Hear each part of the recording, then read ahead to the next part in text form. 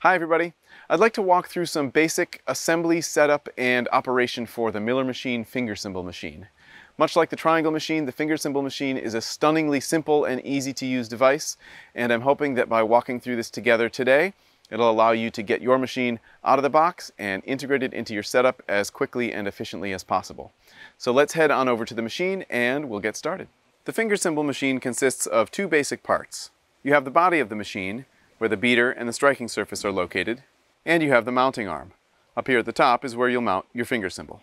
One of the greatest things about the Miller machine is that you are able to mount it using virtually any piece of hardware that you'd like, as long as it accommodates the 3/8 inch rod. We're showing you a few here that we often recommend, but truly the only limitation is your own imagination and ingenuity when it comes to where and how you'd like to mount your machine.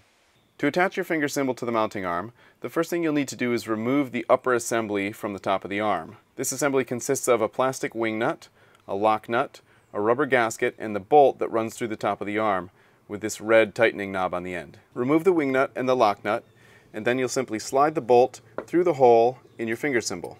Slide the cymbal down over the rubber sleeve until it's seated against the gasket underneath. Then you'll replace the lock nut, tightening it down until it reaches the top of the rubber sleeve.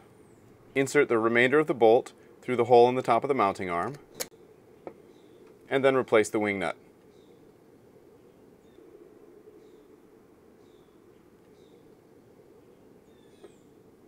Once your finger cymbal is mounted on the arm, then you'll simply insert the arm into the hole on the top of the body, finger tighten using the screw on the end, and then the remaining portion of the arm can be inserted into your mount.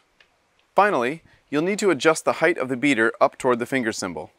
We recommend about 1/4 inch of space between the beater and the cymbal, but you can experiment with different distances and that will give you different feel and dynamic responses.